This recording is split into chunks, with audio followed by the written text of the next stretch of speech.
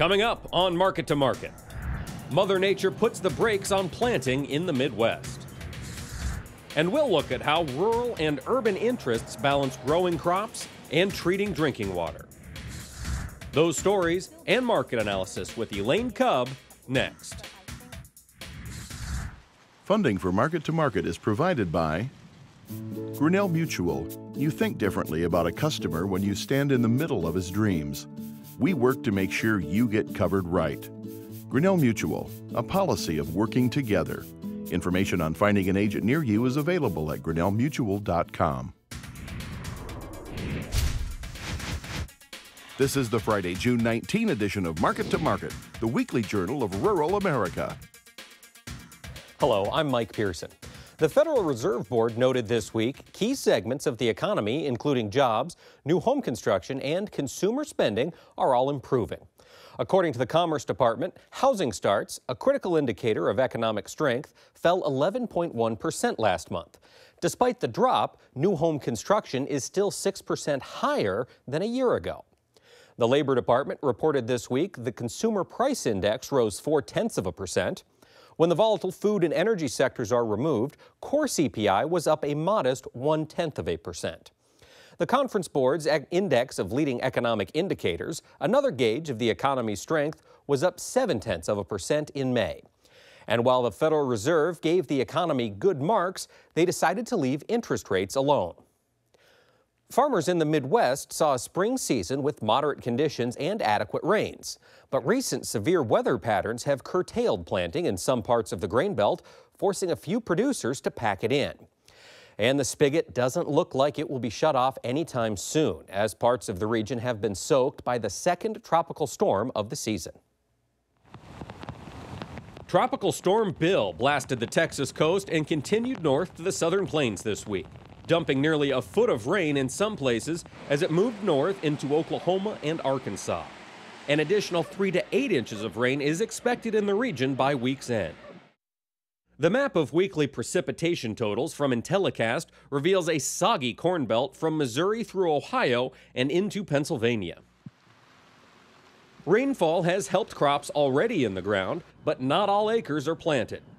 This map, completed with data from USDA and the University of Illinois at Urbana-Champaign, discloses a wide swath of unplanted corn.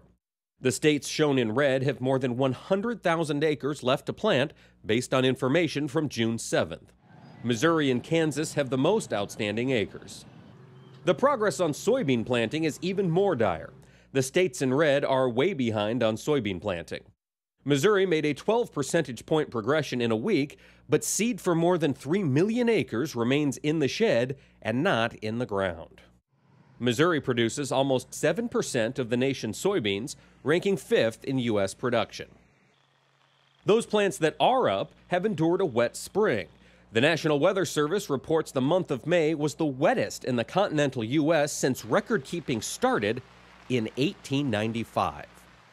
However, some portions of the country would gladly take the excess water. The latest drought map from the University of Nebraska at Lincoln indicates a band of dryness has developed from the Ohio Valley to the Carolinas, including much of Kentucky. However, the overall drought level dipped below 40 for the first time since July 19, 2011. Drinking water warnings due to high nitrate levels are not uncommon for those living in the Corn Belt. The finger pointing over the source of those nitrates has been going on for decades. Runoff from farm fields, livestock operations, suburban lawns, and broken sewer pipes have all been listed as contributors. Farther down Big Muddy's path, the runoff cocktail converges in a 6,000 square mile area in the Gulf of Mexico known as the Dead Zone. The brew consumes oxygen dissolved in the water to the detriment of marine life. Further upstream, municipalities deal with the increased nitrate levels in different ways. Some issue warnings, while others treat the water and send the problem further downstream. No single answer to the problem exists. Farmers are working with state governments to avoid more restrictive rules, and at least one municipality has taken legal action. Josh Bittner explains. Conservation could be considered a basic tenet of modern agriculture. And while the well-worn concept is being adopted voluntarily throughout portions of rural America, some have kept a watchful eye on the environmental impact of farming for generations. We've just kind of taken it upon ourselves to be stewards of the land. We realize that the time that we're here is really just a very short period, and it's been important to my family. Custodial practices like no-till and cover crops help hold soil together, minimizing erosion.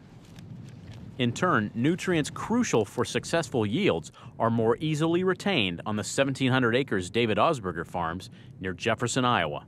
Really a nice root mass of cover crops here. You can see some of the residue from previous crops, and it just slowly decays over time. The earthworms pull it down, the bacteria breaks it down, converts it into organic material, and that organic material is food for microbes, and they actually produce nitrogen. So some of what's going down to Des Moines is the byproduct of a natural process. Agricultural runoff is a hot-button issue in the Hawkeye State these days. So that motion passes. Earlier this year, Des Moines Water Works sued the boards of supervisors in 3 counties upstream. The case alleges drainage districts adjacent to Osberger's home county are allowing excess nitrates from farm fertilizers to flow into the Raccoon River, a major source of clean water for customers in and around the state's capital city. This lawsuit, while it was kind of a slap in the face, might do some good as far as really getting people's attention and saying, hey, we do need to make a change here. We're not going to be prescriptive in what we think should be happening on the land. We just believe when that pipe discharges into the waters of the state, that it should be water that we're able to process for safe human consumption. With nitrate concentrations at the kinds of levels that we've seen, that's not the case. Under the Safe Water Drinking Act, nitrate concentrations cannot exceed 10 milligrams per liter. Formed by the breakdown of nitrogen, consuming water fouled by the pollutant can be harmful to pregnant women and deadly to infants. The state of Iowa adopted its nutrient reduction strategy in 2013, which aims to reduce agricultural pollutants by 45%. A blend of efforts like cover crops, buffer strips, and wetlands are outlined. Some funds are available to help kickstart implementation, but participation is voluntary, though some argue initial expenditures pay for themselves through nutrient retention on farm fields. However, with no deadline for meeting its goals, Des Moines Water Works claims the state's strategy is ineffective, citing high nitrate levels in its source waters again this year. And in order to comply with federal guidelines, the urban utility says record-setting operation of its aging nitrate removal facility, often referred to as the largest of its kind in the world, is necessary. The charges leveled against Sac, Calhoun, and Buena Vista counties declare violation of the Federal Clean Water Act by failure to acquire the proper permits for what is described as point source pollution. Agriculture is currently defined as a non-point source, but some fear unprecedented legal action may give way to intrusive regulations across the nation, but not before long, drawn-out litigation takes place. Waterworks officials say legal costs pale in comparison to the estimated $183 million a new facility would cost. But representatives of the agricultural sector maintain that sound environmental practices are still the best bet. Boy, you could envision all kinds of appeals depending on which side you're on, and it's frustrating, but it's also why we're so focused on the solutions, because at the end of the day, farmers have to be focused on the management of their soil, their water, and their nutrients anyway. Roger Wolf is the Director of Environmental Programs and Services at the Iowa Soybean Association. The nonprofit group promotes sustainable conservation practices which help farmers improve their bottom line. With its own certified and accredited water testing laboratory at its central Iowa headquarters, ISA collects data on nutrient flows throughout the state. And while information points to fluctuating nitrate levels in the Raccoon River, Wolf says a decade's worth of evidence shows fewer nutrients overall being delivered downstream. But he is quick to point out findings by Des Moines Water Works in the same watershed are not necessarily at odds with those of his organization. I wouldn't say it's conflicting. What I would say is that our numbers document trends, And you know, they're looking at a snapshot in time. For nearly 20 years, the Iowa Soybean Association collaborated with the state's largest water utility on environmental issues. And while disappointed by the current lawsuit, Wolf says ties to Des Moines Water Works were severed after Bill Stowe took over. You know, I'd characterize it almost as a divorce. I will be the first to tell you that we have terminated a number of those so-called partnerships in the past, realistically, because we did not believe as a partner that we were getting a return on our investment. While grievances mount on both sides of the issue, leaders of Iowa's agricultural community point to an example being set in the state's second largest city, Cedar Rapids. The Middle Cedar Partnership Project is a cooperative effort of 16 different partners utilizing funding that's available through the recent Farm Bill and the Natural Resource Conservation Service. In total, over $4 million in technical and financial assistance will allow Cedar Rapids Water Division to team up with farmers in the Cedar River watershed to minimize nutrients from runoff. The utility has yet to battle the nitrate levels Des Moines Water Works has been facing. We don't necessarily have a system in place to remove nitrates. So what we're doing is we're monitoring and detecting the levels prior to the water coming into the plant. While measures in the Cedar Valley are largely preventive, they may be the best prescription for an area susceptible to major flood events.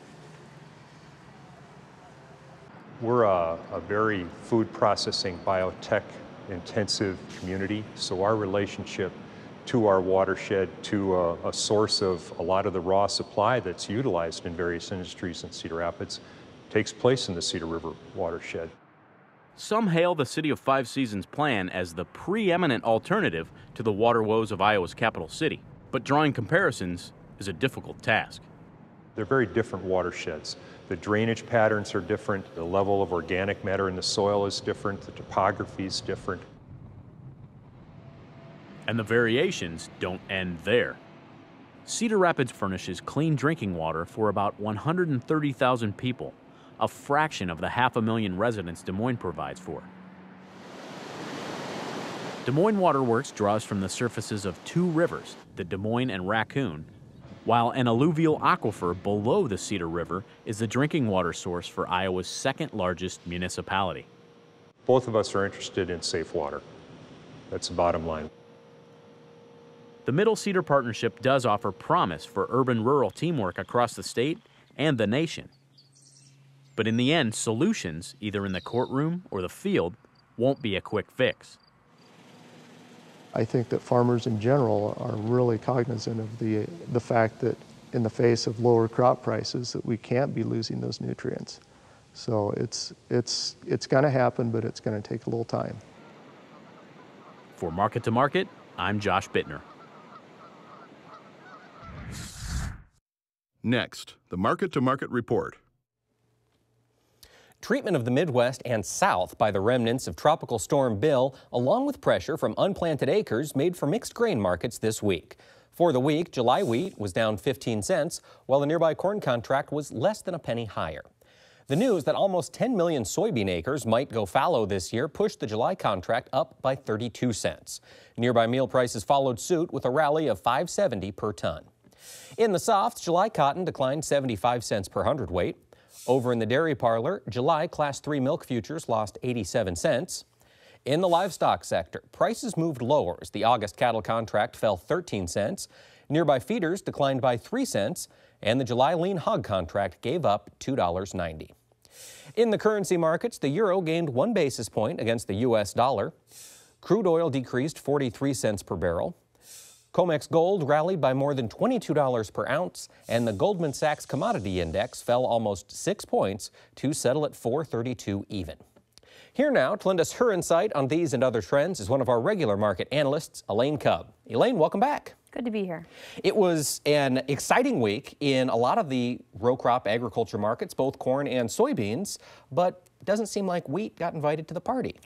Well, I think you could make the argument that wheat is in a very classic weather market, but just not United States weather, because yes, absolutely, the weather in the United States, or the condition of wheat in the United States, is bullish. Less than half of the winter wheat has been rated good to excellent, and the harvest is way behind pace, and there's lots of things that you could say bullishly for wheat that the market doesn't respond to.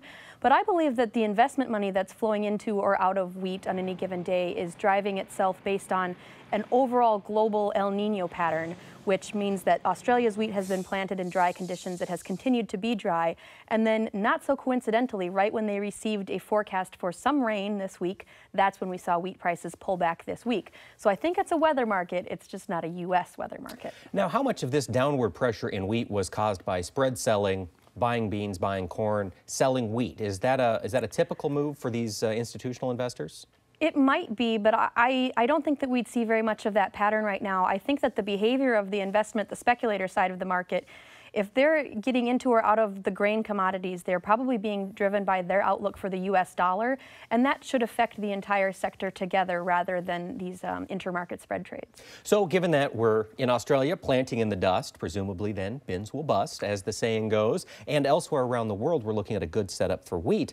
Where do you expect these wheat prices to go here through the remainder of the U.S. harvest? Well, I'm not very bullish for wheat prices, and if you just look historically, seasonally, there's not some great opportunity historically to store wheat and sell it later in the year. Oftentimes you're just going to have to take your harvest price, and that's going to be about as good as you can get. On the other hand, this El Nino, you say plant in the dust and bins will bust, that's one outlook, but the Australian Meteorological Organization and the Japanese Meteorological Organization are suggesting that El Nino is not dissipating. In fact, it's getting stronger and will last longer. So there is a chance that you would get a rally for the winter wheat varieties. On the other hand, for spring wheat, where the conditions don't have this U.S. bullishness at all, I think if you get a rally up past 575 again, we should be selling these rallies. Now, you mentioned the El Nino effect, and the reason that could present a bullish factor later on is the U.S. Midwest will see typically more moisture. In an El Nino year, Australia sees oftentimes drought conditions. Yes, so that could impact that's the thinking. Wheat. Yeah, but it's very hard to predict. El Nino, I mean, this is all a guessing game, really. Okay. Yeah. All right. Well, now as we jump down into the corn market, didn't fall as wheat did, stayed relatively steady on the week. As you look at old crop corn, what should producers be doing today given a relatively stagnant market? I think they should be very seriously thinking logistically about their supplies. These are not very appealing prices. However, if you don't have infinite amounts of storage that you can store multiple years worth of production in a bin, you're going to have to be bringing some of this grain to town. So I think you have to be thinking very hard about getting the bins cleaned out this summer and not necessarily seeing a July rally like we have in the short supply years, because this is not a short supply year. What have you been seeing on the basis level nationwide? Yeah, they're quite strong. I mean, some of the processors here in the middle of the Corn Belt in Iowa, we've got some positive basis numbers at the processor level. So that's roughly seasonal, nothing too extraordinary on the basis side, really. All right. Well, now, as we look to new crop, what's your advice to producers watching that corn in the field, ponding, or in some parts of this country, growing beautifully? Yeah, again, that's very hard to know or to predict what the effect will be on yield ultimately. Even if we were in laboratory settings, we don't really know how sitting in moisture or sitting in water affects a corn plant's yield in a perfect laboratory setting. And in the Corn Belt, this is not a perfect laboratory setting. So whether it's from leaching the nitrogen or actually suffocating the plants, how much of any given field or how much of any given state has been affected by this flooding, it's very, very difficult to put a number on that. So it's very difficult to really formulate how bullish a producer should be on new crop prices. The market, I believe, is starting to pay attention to this and understand that, particularly looking at the timing of the corn rally this week, what little rally it did earlier in the week. It was right on Tuesday, right after the crop conditions report, the crop progress report, that showed the conditions coming down by 1 percentage point. So that suggests that the market is paying attention to these fundamentals, and it's very possible next week and in the ensuing weeks, once we see the corn plants dying, those condition ratings will continue to come down. All right. Now, as we look at this soybean market, you mentioned in a lab experience with corn, we don't know what wet corn can do, but we do have a pretty good idea on what unplanted beans do yield-wise. Yes, yes. And there is still a batch of unplanted beans out there. As we saw on Tuesday, that crop progress report came out, beans took off. Is there still room to move upwards? Yes, I believe there's still room to move upwards because there's still uncertainty.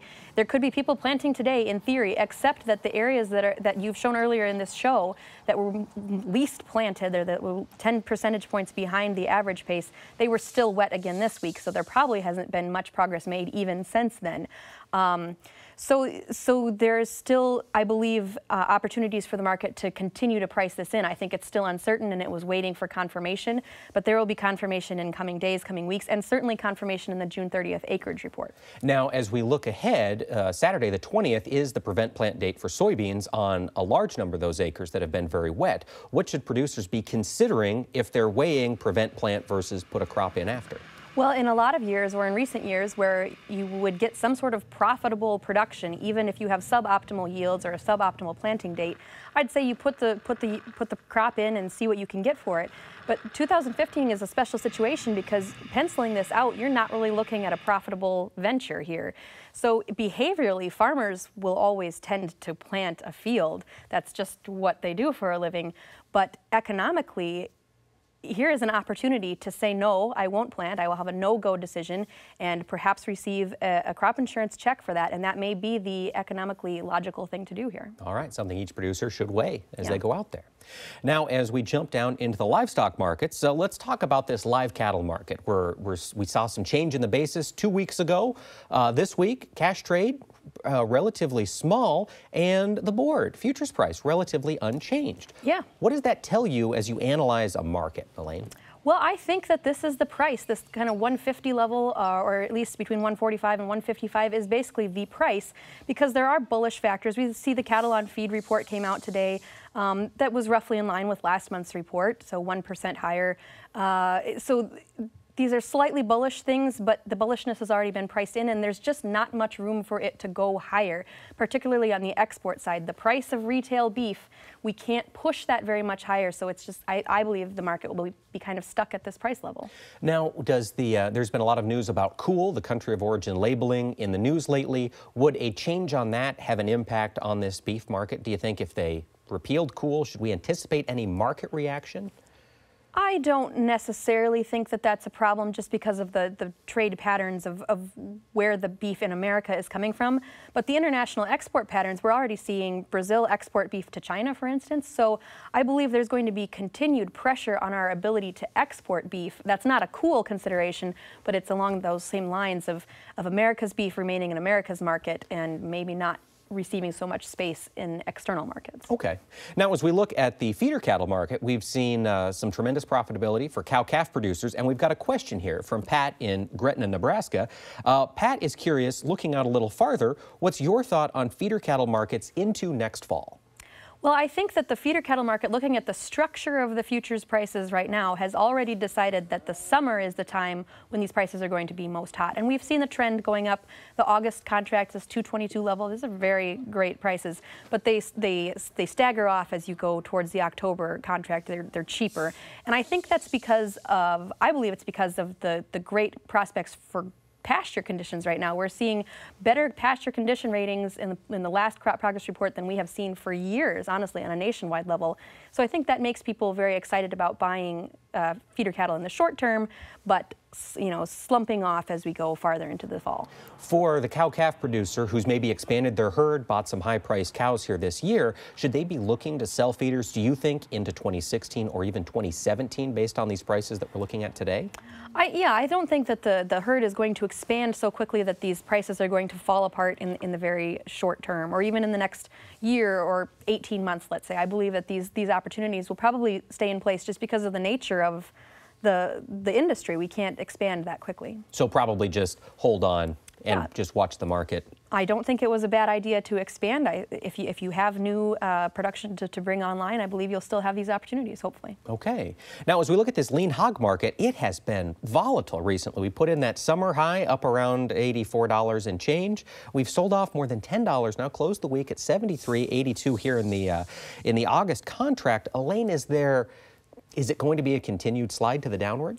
Possibly. I mean, we might have seen some support at those March lows, but I think we've gone through them. So now, where are we going to put support prices on this market?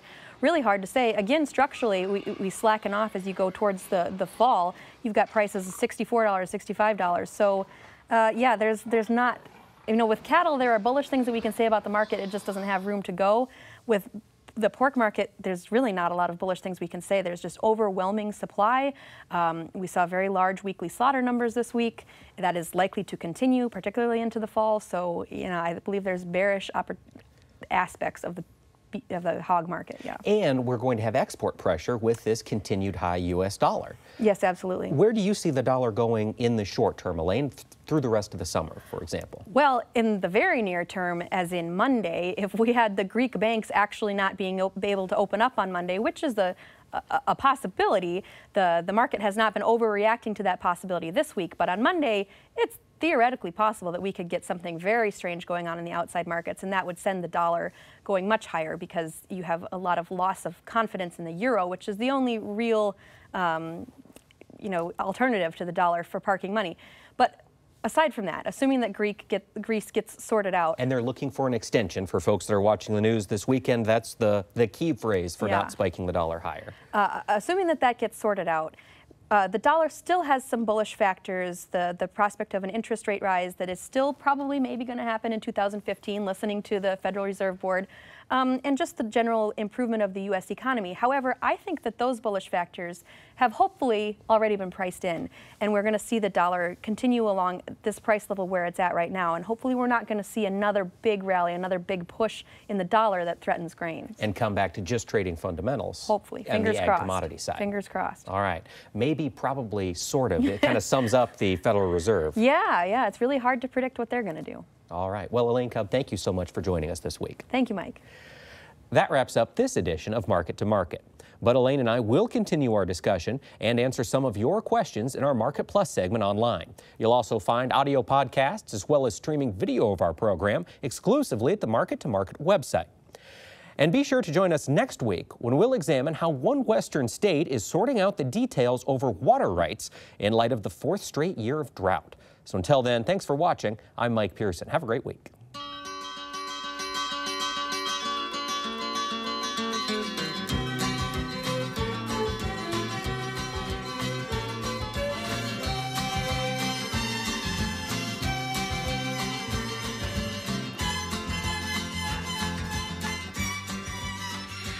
Market to Market is a production of Iowa Public Television, which is solely responsible for its content. Funding for Market to Market is provided by Grinnell Mutual. You think differently about a customer when you stand in the middle of his dreams. We work to make sure you get covered right. Grinnell Mutual, a policy of working together. Information on finding an agent near you is available at grinnellmutual.com.